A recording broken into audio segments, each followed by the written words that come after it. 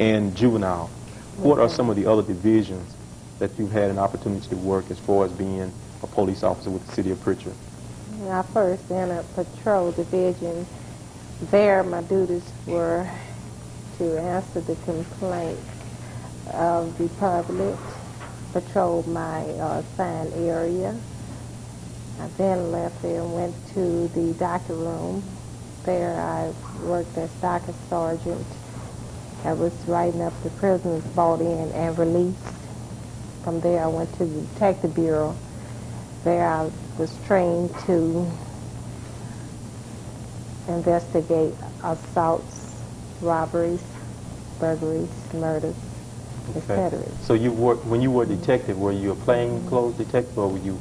I was plainclothes. So you worked in almost all of the divisions in the police department. How many females are there currently on the police department force in Prichard? There are 5.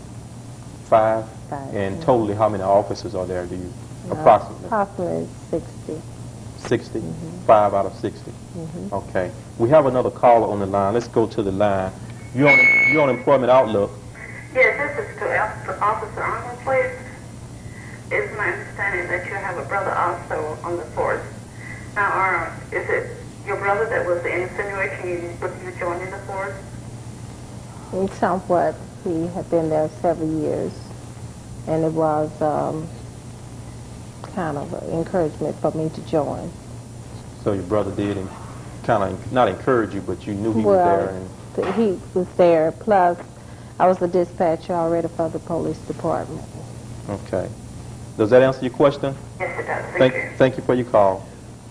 Okay, Tim, how many nurses, approximately how many nurses are there on Mobile Infirmary staff, and of that number, approximately how many are male?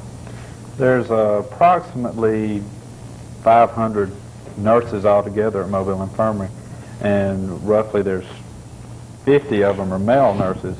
So, you know, overall there's about 10% of the nurses working at Mobile Infirmary are male nurses. Okay. And I ask how many, well, I ask you, how does the male, female patients react to you?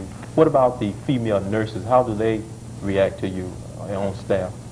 Well, the female nurses, they enjoy seeing the male nurses work with them because in some situations they need a strong back to help them lift patients or to move patients in bed. They come to us. Or if they have male nurses, or male patients that need the assistance of a male nurse, then they have one of us there on hand to help out.